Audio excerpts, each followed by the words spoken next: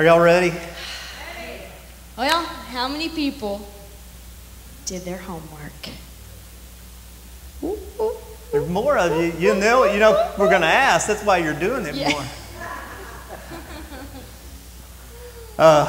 We're talking about my manic marriage, and I think everybody has that. Depending on where you're at, you admit it more often than not. But everybody deals with the ups and downs and the ins and outs of marriage. Days where you're extremely in love, and then days where you just want to kill each other. And everybody has them. And but we wanted to talk about how to have the marriage I believe God really intended for us to have. And I believe when God created marriage, He created it to where you could take two people's lives and put them together and have a life that's beyond what the two whole, I don't know how to say that. Yeah, the sum of the whole. It's greater than the sum of the whole. How do you like that? We were talking about that this morning. Me and Christy, I think, were talking about this morning. How funny it is that God puts us with opposites, complete opposites. But that's the two making one big, nice marriage. I think too that in marriage that we really learn what marriage is the greatest teacher of how God really interacts with us. All through the Bible, God's talking about. He talks about His children being in a relationship with Him, and He describes it as a marriage relationship as you go through the Old Testament. And as he does, then you see a lot of times that His bride is cheating on Him throughout the Old Testament, and He actually takes it through terms of infidelity of how His people are cheating on Him. And so I think in marriage we can start to see how much God cares for us and what He actually does for us and sacrifices for us and gives for us. And because we talked about last week that, marriage is a lot of, sacrifice, right? Love is what? Sacrifice. Love is sacrifice. And so marriage is giving yourself up to meet your spouse's needs. Now, we've been talking about these needs that every human being has, right? And in going through those needs, last week we talked about how your job is not to know your needs and have your needs met, but to know your spouse's needs and meet those needs. And if you do that, that's called love, right? When you actually feel love. And people who feel love don't separate. People who don't experience love end up separating. And so what we're trying to do here is just help you make your marriage the most you can make out of it.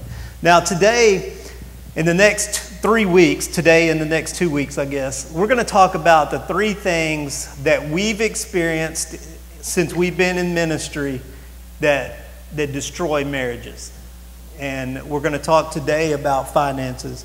More people get divorced over money probably than really any other thing that we've come to. And a lot of people say, no, it's not, it's sex. Well, I'll make the argument that money leads, I've told y'all this, I think everything's about sex. So I think everything comes down to sex, but I think money issues and the stress that money puts on a marriage causes the marriage bed to fail and ultimately causes breakups. And I think money is a huge one. The second one I see more than anything else is health issues. And when I say health issues, I'm talking about addictions, physical health issues, and unaddressed mental health issues. Now, a lot of you guys are going, well, I know she's crazy. So we need to address that. No, nobody's saying that? Oh, I bet there are. All you ladies, close your eyes. All you guys, raise your hands. No, don't do that. Don't be dumb. No, there's some things you just don't raise your hand for in here, so just remember that. But then the third thing that I've seen absolutely destroy marriage is sex. And sex seems to, whenever I meet with couples or hear stories, man, it always comes down to sex. And a lot of people say, well, that's just, you're just being whatever. Well, so what? It's the truth. So this is a marriage series based on reality, okay? Not based on good ideas and good things that sound good, politically correct. But these are based on reality. And so sex destroys marriages, and or the lack of it. So God created or it. with the wrong people. So anyway, God did create it, so it's created by Him, and it's only for the marriage bed. So it's very, very important. So we're going to dedicate a whole Sunday to that in 3 weeks, third week from now. So that's going to be extremely straightforward, and we're going to talk about sex, and that's it. So today we're going to talk about money, and that's it. So now we talked about love languages or love needs and felt needs, and one of Celia's felt needs is financial security. And for if your makeup is not that, if your biggest need in your marriage or in your relationships is not financial security, you would look at that and go, well, that's just dumb, or that just that's materialistic or whatever. Well, the thing is, if that's your need, and more of you guys have that than you are addressing, because if you have that need, money is a big issue with you. I think, what we realize, and I don't know if the ones that have done their homework, what you may realize, we actually meet each other's needs really well. I mean, we've been married for a while. Wow. How long? 22 years. 21, almost 22, yeah. And when we were Feels taking like eternity. 12. No, when we were taking that test, we thought, that need's not a big deal or whatever. And we're like, yeah, that one's not a big deal, or this one's not a big deal. But what we realized is it's because it's met, a lot. So we don't think that that's one of our big needs. So what we had to do is back up and say, okay, what if you didn't meet that need? Would that be a make it or break it situation for us? So we had to kind of back up a little bit and go through it backwards. It's a lot harder. And if you're in a good marriage, what we're trying to do is make your marriage better. So we want you to discover things that will take a good marriage and make it into a great marriage. And so that's what we were looking at, is what would it be like if I didn't meet your financial security need, and what it would look like, it would be disastrous. It would be a total neglect, a hate, like he don't care about me, don't love me. And we've been through those times where I just did whatever I wanted to do with money because I'm kind of irresponsible with money. And she's not. So it caused some serious problems. Now the problems it caused, we would have said, oh, we're having problems with sex, or we're having problems with these other things, but they were just issues because these things weren't being met. And that's the way it rolls. And I realized, I think I already said this one week, I realized when you go back and think, okay, why did I fall in love with him? What made me fall in love with him? What made me say I do when he asked me to marry him? Well, he was... Isn't it obvious? He was, a Marine. So I knew that's financial security. Unless he he does for something... a man in uniform. Yes, that's what it was. Unless he did something really bad to get kicked out, he was going to have a job, and he was going to have training to get a job in the future. So I knew that. I mean, we didn't think about that back then. I didn't think about it, but now I'm like, that was a big deal. Yeah. And he gave me a necklace. That was another big deal. He took it back though. But anyway, that's a long story. That's a longer we won't story. Go into that. But you just shot at me and then called it quits. Let's don't go there. Let's not go there. Anyway. Okay. Bygones. Bygones. That's right. We say that in our marriage a lot. Don't bring it up anymore. Yeah. So here's the thing about money. Everybody needs it. To what level you need it, you need to figure that out. But the thing is, every single person needs it. There's somebody in your relationship, and if it's not you, then it's your spouse. Somebody in every relationship needs financial security. God puts people together so we'll take care of each other, so we'll come together as one, where we can be whole. And And what I see all the time is that money problems cause stress. Is that true? How hard is it to stay in love when you're dealing with all kinds of financial issues? How many of you guys have ever been through a job loss in your marriage? Stressful in your marriage, isn't it? It's extremely stressful. Even though you're walking with God, I mean, you could be walking with God and be like all holy and everything, but still it doesn't matter. There's still stress that's introduced when you come into that. How many of you guys have hit a place where you have like a health crisis that just kills you financially, or a reduction in pay, or you go from 2 incomes to 1. You go through whatever in your life, and you get to where you go from 2 incomes to 1 income, and it doesn't seem like a big deal, but when you go from making, say, $1,000 a week to $500 a week, that's a big deal. I mean, that's half. And so your standard of living and the way you respond has to change. Now, here's some things that are true in marriage, okay? And really, guys, in life, it's true. You have to make a living. I mean, the bottom line is, I mean, this is about as honest as I can be. You have to make a living. Somebody in the family's got to make a living, right?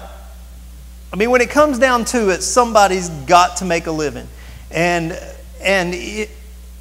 it requires you to, if you don't, it's going to destroy eventually your marriage. Now, you may have a low standard of living.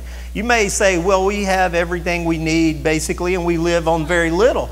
Well, a little is still something, is it not? It takes money to live. I mean, it takes money to drive a car. You got to have gas. You got to have insurance. You got to have maintenance. Even if you got a paid off car, you still got stuff to take care of.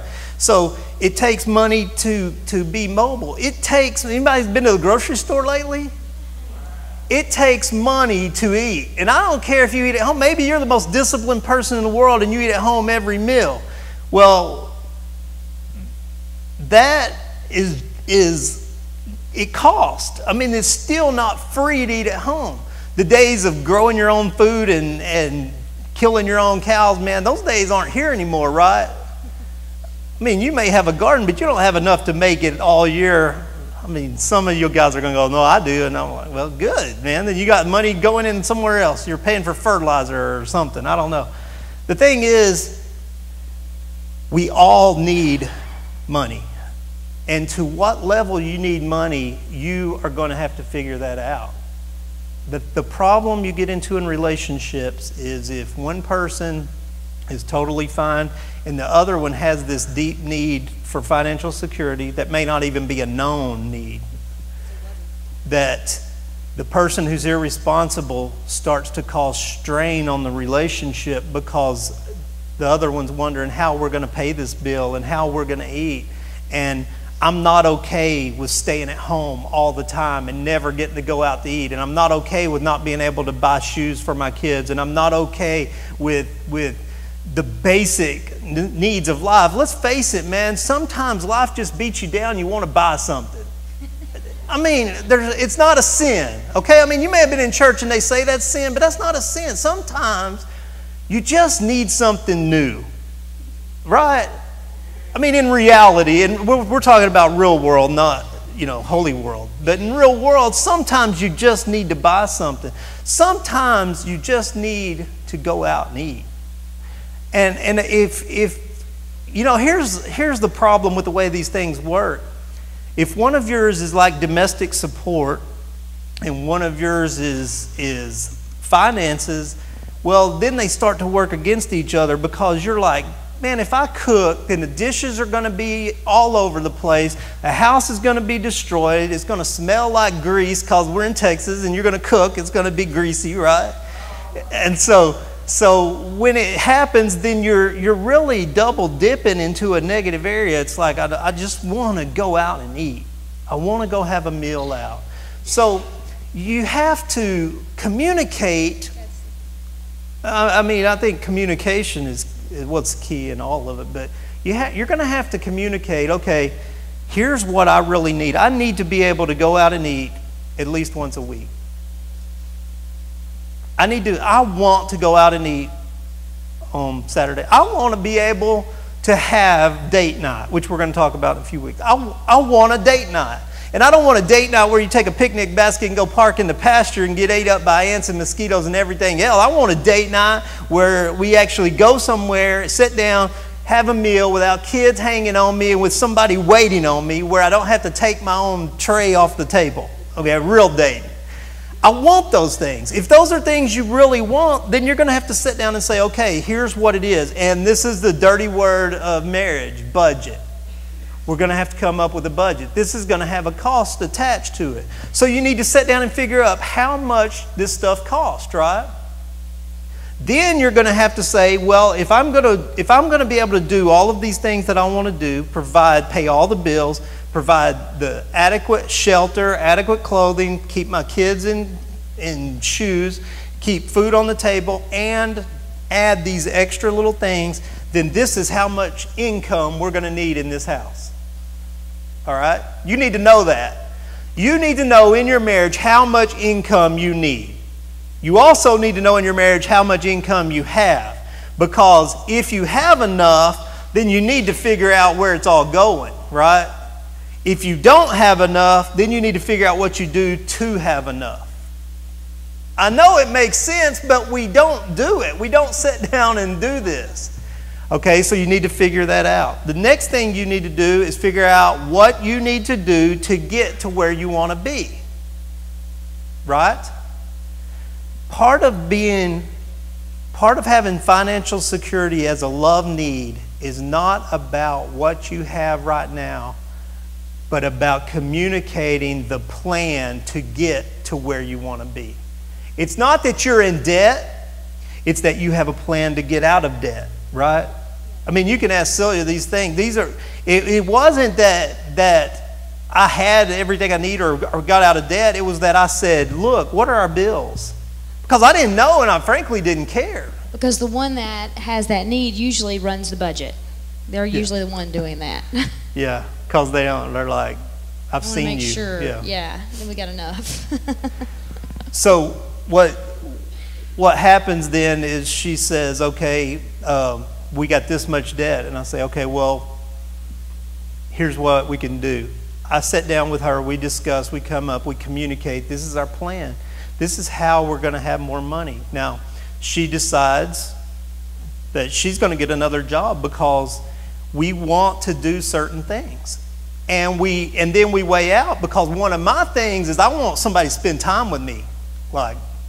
So we have to find a balance there between her financial security and my need for time, quality time. And so if she's spending all of her time working and I'm, by myself, then it don't matter how much money we have, because we just flip-flop and roll. So we sit down and discuss, okay, here's the balance. I can do this and you can do that, and we'll come up here. We talk about our bills and what we can do to reduce bills. Now, this is a good thing. I'm in church, so I want to help you. There are things you can do today. You can go home today and find more money in most of your homes. Not all of them, but in most of them. In most of your homes, you could reduce the number of channels you have on TV and find $40 a month. That's a date night. In most of your homes, you could go home this afternoon and get on the internet and shop for insurance and drop your insurance by $100 a month. How many of you guys have done that? We had the same insurance company for like 15 years. And I won't say who it is because it was State Farm. We still have some insurance with them too. We just got online one day and I said, well, man, this is stupid how much we're paying. Because I didn't look at the money. I didn't look. Come home, man, I get on the internet because I can shop for anything on the internet, right? I go shop for insurance. Man, we save like over $100 a month. That's until my daughter got her license. Same thing with if your you have a kid turning 16, just kill them. Save you a lot of money.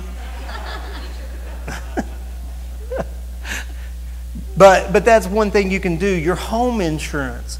There are companies that will take your declaration page of your home insurance and get the exact same policy. Don't compare exact same policies. Look for one that's a reputable company. Our house insurance went to half. Literally, it went from $1,800 a year to $900 a year for an identical declarations page. Identical. So what I'm saying is you can go home this afternoon, look through where your money's going and say, how can we cut this? How can we reduce this? We did a budget one time. We were both working in Dallas. It was horrible. You know, we had no time. We left before the sun came up, got home way after the sun came down. Both of us working. Justice was in daycare. She was little. And we were like, we are spending $100 plus at that time dollars a week at Walmart and eating out every meal. So we just made a budget, said we're not going to Walmart anymore. We're just going to eat out every meal. And we budgeted that way, and it actually saved us money. Now, when things changed and we started eating at home and we got overweight and outgrew all of our clothes. And had a heart attack. Yeah. No, that was a long time ago. The thing is, you can find places in your budget. If you find out, here's something I did for her, because I ate out breakfast every day, because there is nothing in this world I hate worse than getting up and cooking breakfast. And if you've noticed, there's nothing you can just grab and eat that's not sweet. Well, if I eat sugar in the morning, I crash out, and I'm very bad to live with the rest of the day. Ask anybody. So I used to go out and eat every day, and it was like over $5 every morning, something like that. And so I don't eat out breakfast anymore. Every morning I get up and I throw an egg on a pan, and I throw a piece of toast in the toaster, and I choke down breakfast, and it gets me through. Okay, it's not the greatest meal of the day, but it works. The thing is, it saves us $25 a week, right? You know how much that is a month? Math whizzes? It's $100 a month, right? If I don't go eat breakfast every day, I'm giving her an extra $100 a month into our money. That is ours. Not for me then not to eat. Or maybe you can take your lunch one day a week or whatever. And the thing is, you can go home and you can find money. You can find ways anywhere. I know, ladies, you know the little face wash pads that you wash your face with? I use one side one day, put it back in there, and use the other side the next day. I'm really bad, I know. That's my need. I use razor blades till they scrape the skin off. Those things are expensive. Razor blades are stupid expensive. Is. But the thing is, you Brian can Baker find... just grew a beard. Yeah, just grow a beard. Just quit shaving. Quit doing it all. Just go with it. The thing is, there are ways you can cut and get your financial situation better. But no matter how much you cut, guys, you're still going to have to communicate, here's what we need.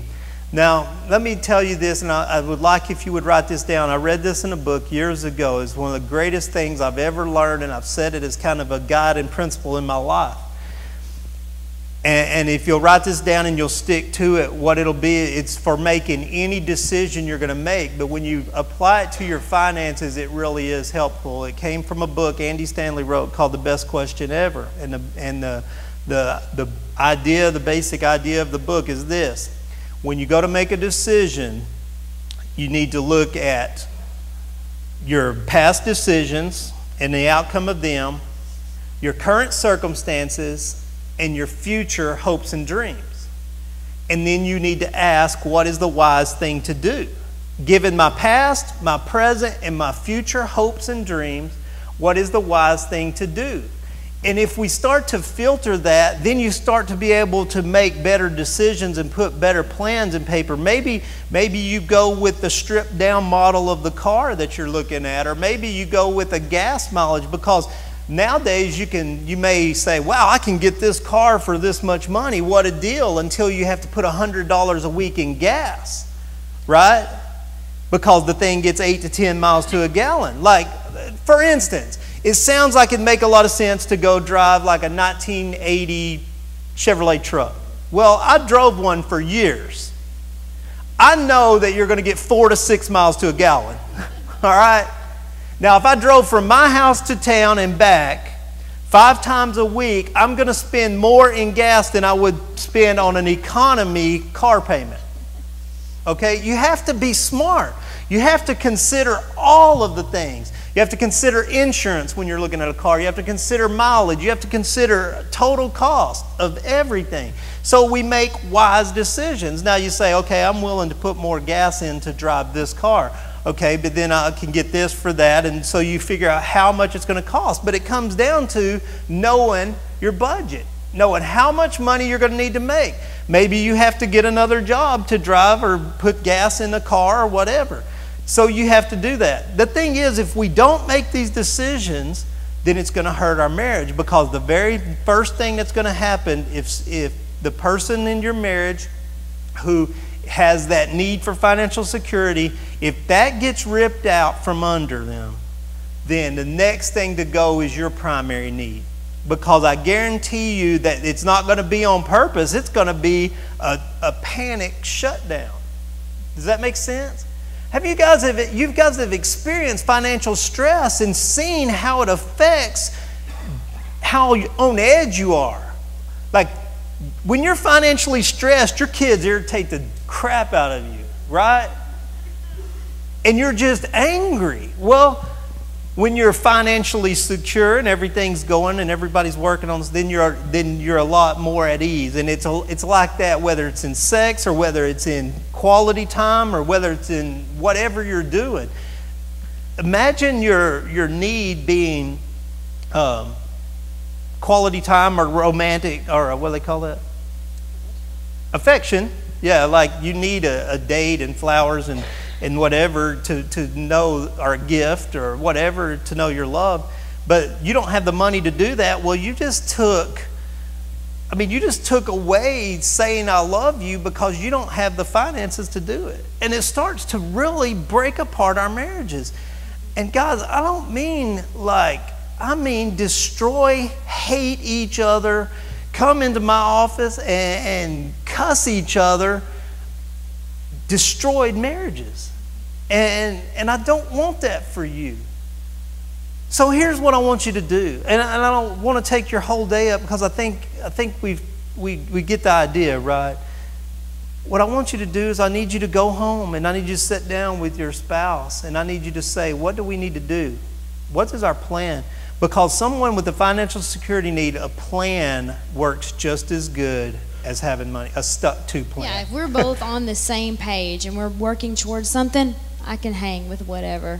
I know something that we realized that was like a love buster through this, and we just realized it, a couple of weeks ago or so, but because I had taken, a long time ago, probably four or 5 years ago, finances were tight, and so I took a second job 4 or 5 years ago. Well, I ended up falling in love with the job, and then finances got okay. Well, I kept working. Well, how many of you know that when you work and you have this certain money, no matter what you do, you get more money, you spend it. You spend it. No matter what, you still spend what you make. So then we get back into the situation where we're spending what we're making, and so I feel like, I can't ever go without this job, and I freak out because that's my need.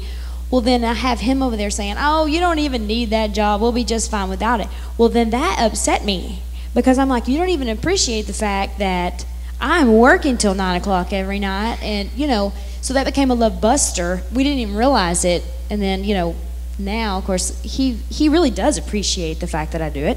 But it didn't come across that way to me. So you can understand how that works, and then it becomes really mad, if that's your need. Yeah, and way we get around that is I told her, if we can cut anything, we have a lot of areas we can cut. Yeah. A lot of things we're doing we aren't tied to. We can cut anytime.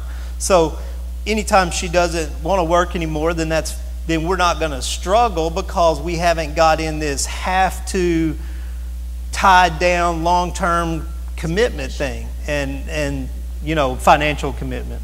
So that's how discussion and getting through that, Well, and I realized I needed to meet more of his needs so he didn't feel neglected, because I am out late every night and he's home by himself. I have a lot of alone time. Yeah. Which is not good for me, because I get he depressed, likes quality time. and I get crazy. and, you know, things happen. I buy stuff on the internet. Yeah. I start shopping at home. It's a cycle. Yeah. Guitar Center online. Communication is the Stupid key. deal of the day. It all starts to come in. Okay. Come back. All right, so here's what you need to do. You need to go home. You need to sit down. You need to discuss, okay, here's where we're at. And guys, you have to be honest. If you're living in a place you don't like living, if you're eating out or cooking, having to eat meals at home when you want to eat out, say you want to eat out 3 times a week, 4 times a week, 5 times a week, say you want to eat lunch out. I told her I want to eat lunch out every day. That's one of my deals. I just want to eat lunch out. I'll go home and cook at night because I don't care. I got time, but I want to eat lunch out because I want to stop during the day and be served. That's what I want to do. So she knows that. I communicate that. Now, is that a have to have? No, we can cut things, but communicating that, then she knows how important that is to me. The thing is, you go home, you sit down. This isn't the house. I don't like this house. I don't like it. No, don't go home and say, I don't like this house. I don't like this car. I don't like these kids. I don't like you. That's not going to be good, all right? But go home and figure out, okay, here's where we're at. This isn't where I want to be. Here's what we need to do to get past this. Now, here's our plan. In a year, I want to be able to move. So, or I want to be able to get a car. I want to be able to do this, or even, you know, next month. I'm willing to cut this and take that or whatever. You got to be willing. I'm willing to go get a job. Yeah, there's seasons for everything. Sometimes you just got to work through a season. Yeah, we've had a lot of times where there was this season when we started the church, and I went from making a lot of money. I was a computer network engineer, and I was making a good living, to making absolutely zero. And I mean zero, like there was no check. And so I took a job at a parts store. Now, the reason that worked, and that worked fine, is because I was making $7 an hour, working like 60 hours a week. And it was fine because I knew it wasn't what I was going to be doing forever. There was a goal. There was other things going on. She was working at a law office and hated it because working in a law office in a small town, you know everybody's stuff, and it's the bad stuff. And so you don't really want to know everything you know. And then being a pastor on top of that, you know more than you want to know, and people just feel obligated to tell you things you wish they wouldn't. And so you find out all this stuff, and so she's stuck on that job, so we were able to make it because we had this plan and these goals. So say you're in this situation, say, well, I'm going to take this job, or we're going to do this, this is going to be temporary, or maybe it's not that. Maybe you're doing what you're doing and there's no potential in that. Maybe you're not even happy on your job, and being happy on your job is a huge part of your marriage. Hating your job, you spend more time there than you do with your spouse. And hating your job is a drag, right? So decide what you're going to do to make the change. And then whether it's, maybe you have to go to college. Maybe you have to go to school. Maybe you have to go do an internship. Maybe you have to get training. Maybe you have to start as an apprentice, and you're going to have to work 4 years to go through this thing. Let me tell you something. 4 years, the older I get, 4 years passes quick, right? So if you want to make the change, then you need to start today. You need to sit down, you need to come up with a plan and say, I need a job that makes this much money, okay? Well, maybe you need to go to school to get a degree to do that job. Well, get started. Figure out how you're going to do this. Don't come and tell me I'm stuck. It's hopeless. Nothing is hopeless. This is America. You're not stuck. You're not stuck. You can do anything you want to do. But anything you want to do is going to require you to make a huge effort and put forth a lot of work to do it. The greater things in life are going to take more work. It's true. The higher paying jobs, you have to go to college longer. You have to do more training. You have to go through harder things. Some of the higher paid manual labor jobs are because the work's hard. Right? The work is hard, but the pay is good. You want to do something easy? Great. It's not going to pay you anything. But if you're okay with that, then do something easy. But just decide what it is you need together and go do that.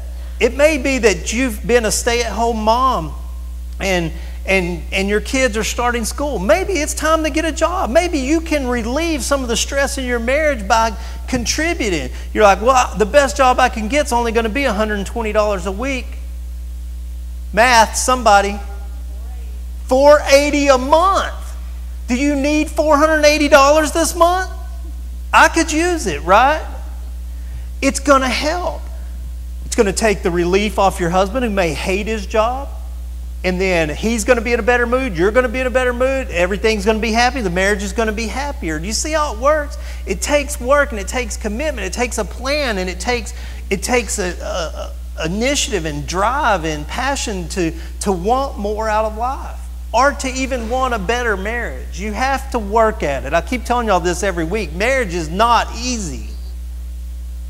Marriage isn't easy. You have to work at it. But you're going to have to get your finances in order for your marriage to be healthy. That don't mean you got to be out of debt. That don't mean you got to be making $1 million. What it means is you have to get your finances in order that's satisfactory to both of you. And then your marriage can thrive. And guess what? Next year, everything's going to change. It's all going to change.